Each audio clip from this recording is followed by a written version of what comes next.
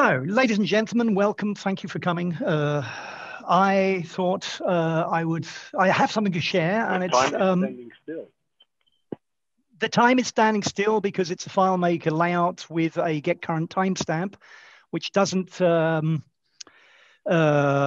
refresh itself until you do something. So if I go to the next record, oh, hello, I first have to focus FileMaker and go to the next record. Yep, okay. Then it's refreshed itself. A minute is gone. That's nearly 10%. Okay, so here we are at dotfmp 2021. Here on the About page here, you can have a look all about dotfmp. I am Mr. Watson. Here on the About thing, you can find out all about me on my website, which is slow to load. And today we're doing about Mermaid. And the question has already been placed. What is Mermaid? Well, we know the one type. It's half girl, half fish.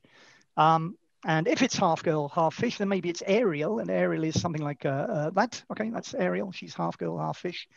But no, we're not doing half girl, half fish. We're doing half text, half diagram. We're doing mermaid-js, which is a JavaScript library. That address there, I can click on it, I believe. I can click on this thing here and it jumps to the Mermaid website where Mermaid is explained. And it says here, Mermaid lets you create diagrams and visualizations using text and code. It's a JavaScript-based diagramming and charting tool that renders markdown-inspired text definitions to create and modify diagrams dynamically. Okay, this is the main website of Mermaid, and if you scroll down here, you find lots and lots of stuff. I'm going to go to my next record here, though. Okay, as I've said, it's a markdown-ish syntax for diagrams. Okay, what does that mean? I presume everybody knows Markdown, kind of like writing text with little stars and dashes and stuff and little hash symbols, pound symbols to get the formatting. Markdown is pretty much the same. So, question, what do you think? This diagram here, how much code did I need to create it? Any suggestions? I can't see you, by the way. So maybe 10 lines of your text code. Yeah, okay. Or come on, somebody else. I go with 14 lines. We'll have a look.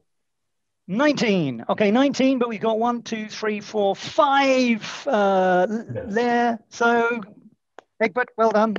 Egbert, good. You're right. Yeah, okay, so this code here is making this diagram. Very, very easy, very nice, very beautiful.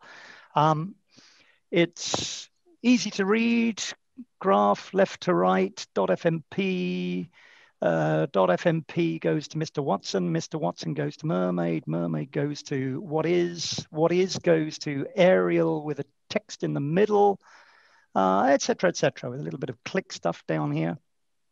Okay, so that's what we're going to look at today. We have discovered Mermaid in this moment. We've seen a little Mermaid example, and now we want to be inspired by Mermaid. So we're going to look at lots of Mermaid diagrams to see how inspired we can get. So the first thing is, okay, for these diagrams, what kind of diagrams can Mermaid create? At all. And if you, oops, that should be later. Okay, here we have the Mermaid diagram types that you can create using this Mermaid text syntax. You can do a flowchart, a sequence diagram, a class diagram, a state diagram, an entity relationship diagram, a user journey, a Gantt chart, a pie chart, and a requirement diagram. Mermaid is a open source software, and so this list is always increasing. But yeah, let's have a little look at what we've got. Flowcharts. Okay. It's my little flow chart here. I'm doing a presentation, and you can either show or you can tell in presentations. And it's better to show because that's inspirational than to tell where everybody falls asleep. So having a little look at this chart here, we can have a little look. Okay, that's simply a graph. A graph is made up of nodes and edges. And so we've got a node here, presentation, and a node here, sleep. And the edge is here, a little arrow with the word tell in the middle, and there's an arrow with the word show in the middle going to inspiration. That makes that little diagram there. That's a flow chart. The sequence diagram, if you don't know them, is very useful in our business for mapping out how various elements of a system talk to each other. And so here we've got Alice, Bob, and John talking to each other. In this sequence diagram, Alice speaks to John and says, "Hi, hello, John, how are you?" John's a little bit crazy, and so he's fighting against hypochondria and thinks for a minute in a little loop. And finally, rational thoughts prevail, and he says, "Oh, I'm great." And then he asks Bob, "How are you?" And Bob answers, "Jolly good." Okay, so that's a sequence diagram. And it was this sequence diagram which brought me to this whole technology a couple of weeks ago, because I need to document to my colleagues how a meeting that you create in a software in the calendar is synchronized to Outlook.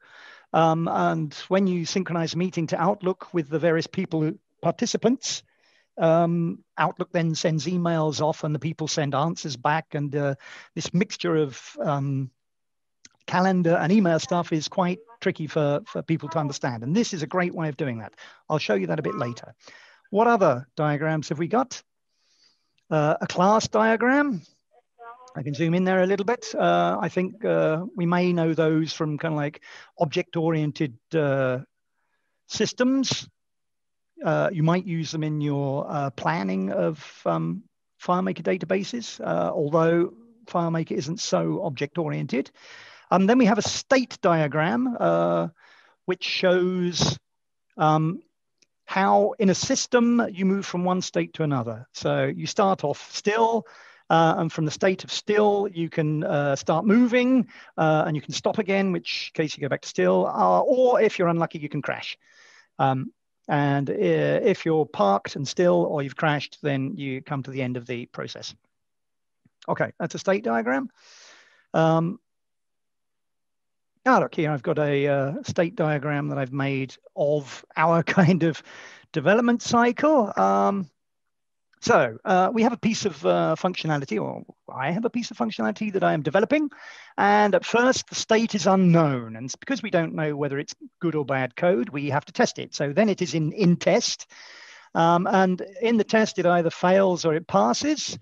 If it fails, then it's buggy code. And then if I fix it, doesn't mean it's fixed. It means it's unknown again.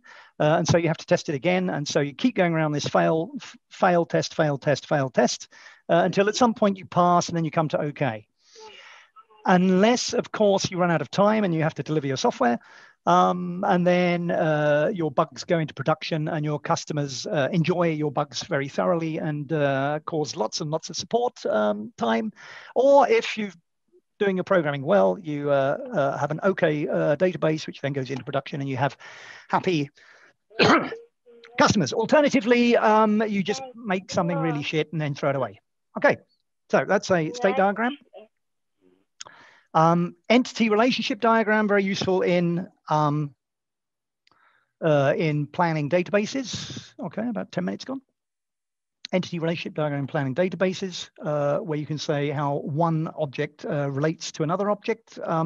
You may want to use this kind of thing for planning your FileMaker databases. And then there's this funny thing, a user journey diagram. I've never come across these before, and I'm not quite sure what use I would set it to. But basically, it's basically for feedback from users about good and bad aspects of their day or of a process. So if you've got a process of making tea, going upstairs, doing some work, going downstairs and sitting down again, you can ask each of your users what's good, what's bad, and you get this kind of feedback. So have a little look in the code here, because it's quite funny and silly. Okay, it's only a tiny little thing. It's a journey. That's the title of it. It's got a section, go to work, and a section, go home. Let's look, where are these sections? Okay, so the sections are the top boxes. And then under each of these sections, we've got the action and a, I think it's a 0 to 10 rating, and who this action applies to. So we've got 3 people here in this diagram: me, the cat, and the dog, which gets listed in a little legend here. And I could say, for example, if I put me in, oh, I'm British or half British or something like that. So I'm going to put in 9 here because I love tea. Going upstairs, well, I'm a bit fat, so going upstairs is a bit of a bad one for me. Doing work, yeah, I really rather quite doing work, so I work with FileMaker. Going downstairs, oh, that's a 10, and sitting down is, yeah, it's pretty good. Enjoy that. So that is my feedback on this process. So in other words, you could send out a feedback form to your customers and get them to input rate parts of your software or whatever, and you can produce a little diagram like that simply by writing that little text. Nice. And we have a Gantt diagram. Ooh, very nice. Code for that is really tiny. Look, we have a Gantt chart. There's a title. We say what the date format is. Then we got some sections. We've got a task with I think that's the ID number of the task, the date, and how long this task lasts. And in a section, each task has to come after another task. So I could put in yet another task here. That's, I'll call that the last task. Oh no, look here. Look here. It's defined here where it's to come. And so I can say there, after, can I do this? Ooh, okay. Now I don't know what I'm doing. I haven't gone into these Gantt charts enough to know whether that should be, this guy hasn't got a ID yet. So can I say that? Hold on. As you can see, I am very much in the learning and inspirational phase of this technology. Okay, well, changing that and putting a B1 in there didn't seem to work very well at all. So we'll come back to that later. As I say, there is the web page where you can look up exactly the syntax of these diagrams. Gantt charts, I haven't yet done very much. I've done mostly graphs. Good old pie charts, we've probably had enough of those. Don't need to talk about those very much.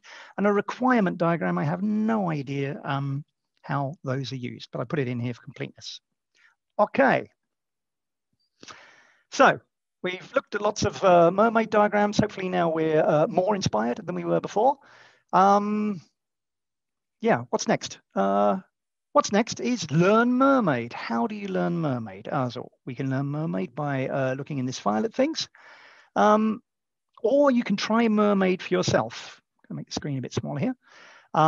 And a great thing that mermaid has got is a live editor. I think, however, the live editor doesn't open happily in the web viewer. So yeah, it complains about the Monaco, and so we'll open it externally. Okay, here is the Mermaid live editor, and that's just online, and you go to this address, mermaid.js GitHub.io, Mermaid live editor, and you can edit your code here and test it to see what the diagrams are like. The Mermaid JavaScript library has all kinds of stuff in it that I don't know yet, including exporting the diagrams as SVG diagrams and stuff like that. I'm not that far yet, but it's all in there. As you see up here as well, there's a command line interface. It's interesting. Have a look. Have a look. I'm not that far yet. Let's keep going. So that was the live editor. Okay. I've got now just a few examples to like learn the syntax quickly. This is a graph. As I said, you got graph top down, TD top down, or graph LR left to right, or you've got, if you just put the name of a node, ID, that's a node, and it's shown like that. And you can add, first word is the ID that you reference. It's not allowed to have any spaces in it, but you can then, in square brackets, you can put whatever text you want to be in this node. And then you get a square box. Or if you put it in parentheses, slightly rounded parentheses, you get a slightly rounded box. If you put it in square and rounded, or rounded and square, you get this kind of like pill shape. If you put two brackets, two square brackets, you get a sort of like procedure box. Something else, you can make it a database shape, or you can make it a circle, and you can break up text by putting in a HTML-like break in the text. So you can kind of like, you can format things quite nicely. The edges, as I've said, are made with arrows. And put it all together, and you get like this kind of stuff. Oh, I forgot to say the rhombus. The rhombus is with, I can make this all a bit bigger. Yeah? The rhombus is with curly brackets, and then you get a rhombus kind of shape. Oops, hold on, go a bit smaller again. Okay, and then you can also add styling. You can add styling to your stuff here by, for example, at the bottom. Oops, hello, click. At the bottom, you create some class definitions, which are like CSS class definitions. Here we've got green, which has got this CSS stuff. We've got orange, which has got this CSS stuff. And then you apply the CSS in this way. You say the class of the object SG, and somewhere up here, sorry, SQ, square. So we've got a SQ object up here, and the class of the SQ and of E is green. So the square and the E thing is green. That's the way you can apply classes. It also has built-in themes. So this is the Gantt chart again with the standard theme. Or you can choose theme base, and that's done at the beginning before the keyword. With these funny percent, and then it's a JavaScript init object in which you say the theme is base.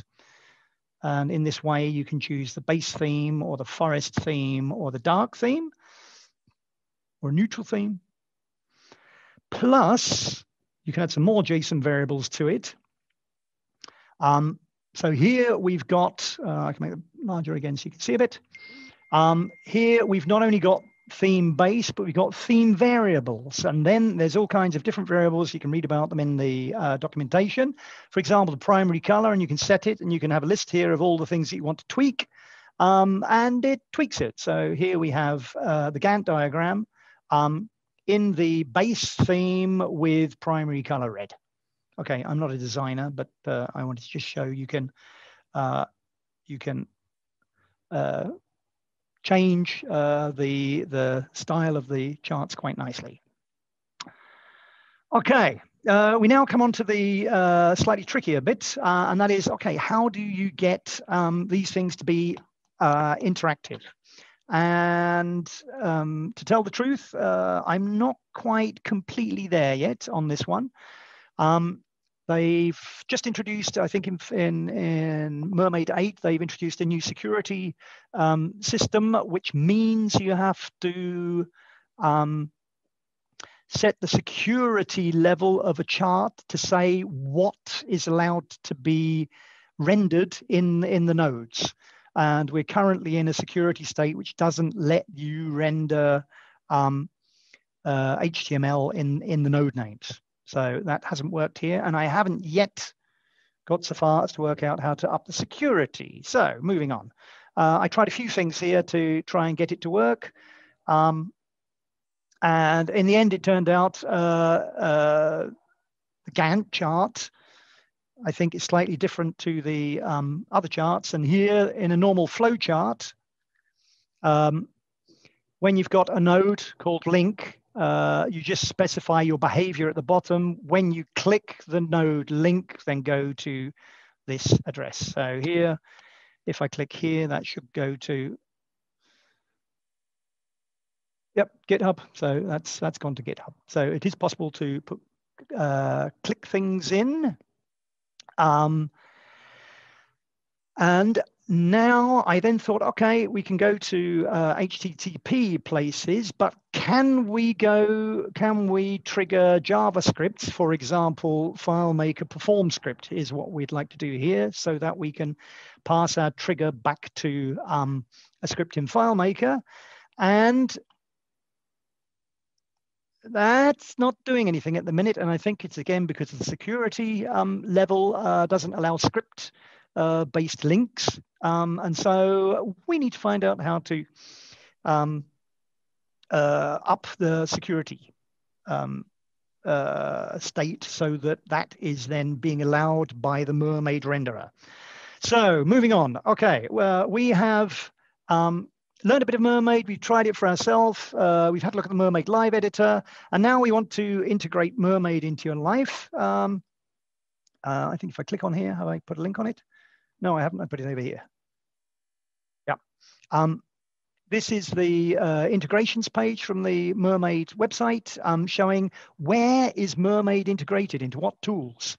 And if you look here, there's quite a lot of things in here. Okay, in GitLab for code projects, in there you can just use Mermaid directly in your pages and stuff, and it'll just render as you want in Azure DevOps, Toolyup, Joplin. Not quite in GitHub. It's not native in GitHub, but there's actions and SVG generator and stuff, which means you can, in your GitHub pages, you can have documentation in GitHub. You can use Mermaid there, and an action will automatically compile your little Mermaid code into the diagram, something like that, et cetera, et cetera, et cetera. And there's more stuff here that it's integrated into. But of course, we are interested in this one. No, sorry, integrate into your editor. Next one. There's also plugins for VS Code. I don't know how many of you are into using the S Code these days. I will show that briefly. 1 second. Where are we going here? On my computer at work, which is where I started doing all this stuff because I needed to show my colleagues how to do this sequence diagram. Yeah, okay, good. That's not working. Oh, yes, it is. Hey. Okay, ping. Okay, here we are in Visual Studio Code. And I've got my termine sync meeting markdown. And this is a little markdown file starting about the Advanta synchronization documentation. It's all in German because I'm here in Leverkusen near Cologne. And thanks to, if we try it here, Mermaid. Yeah, okay, here. Thanks to plugins in VS Code, we've got a markdown preview, preview Mermaid, and a Mermaid markdown syntax. So the Mermaid markdown syntax gives you nice colors, and the preview gives you this thing here. So I'll give a quick overview of that. We have, no, we don't. Okay, so on the left is our software. In the middle is our sync app. On the right, we've got Outlook, and it's Santa Claus inviting Rudolph the Red-Nosed Reindeer and an alien to a meeting, and this shows how the application server, our sync process, reads a calendar entry out of our software, passes it onto Outlook. Outlook puts a calendar entry in Santa's calendar. Because it's got participants, then it sends emails. So the Outlook emails send emails to the local colleague Rudolph, who is in the local Outlook installation, and to the alien who's outside, and Rudolph answers and says, yeah, I can come, and it comes back here and it gets, okay, so that's kind of like showing the very complicated way that synchronizes. It was from this point that I then came to where we are now. So if I can get back to my other screen, yep. So it's impossible to integrate this mermaid stuff into your editor, but what we want to do in the last 3 minutes of the thing is to look at, hello, I've got to focus FileMaker, is to look at how to integrate Mermaid into FileMaker. Well, to integrate Mermaid into FileMaker, I think I give you this file, is the simplest way. So what is this file? This file is just a table. It's got diagrams, it's got the Mermaid code, it's got an about, what do you think it's called? Tab. It's got an about tab with either a URL or with a integrated rich text editor, so you can put your own thing in or link to something. And up here, it says here add-on. It's like, you know, it's a future plan. It would be nice if we had an add-on which would just, you can drop into your solution and ping, you have mermaid diagrams.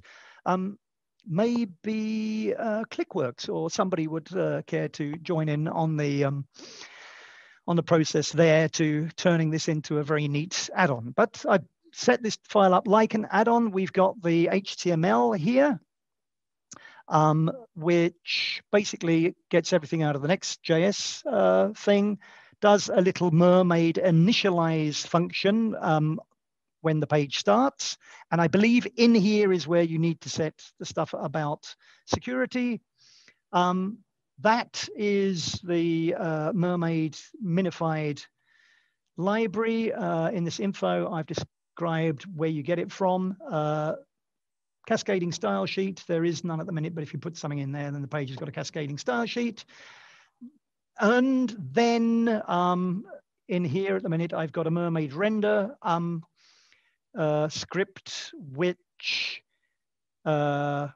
basically, in a similar way to add-ons, gets the stuff out of the other table, renders it. That includes okay, this variable, $mermaid, I think is in the code. And so this mermaid code gets built into this HTML, and then we set the web viewer to the URL. So basically, it's this little bit of, it's this little thing here, which is rendering this mermaid. And then very finally, very quickly, because we're basically finished, use cases, things we can do it for. That's the calendar sync that I just showed you on the other computer that you might want to use.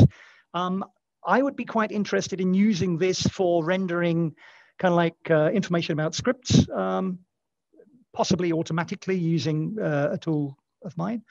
So you might show a script like this, or you might have an so like script if else blocks shown like that. You can have, let's see, irrelevant. You can show subscripts in blocks like that. And that's about it. Bang!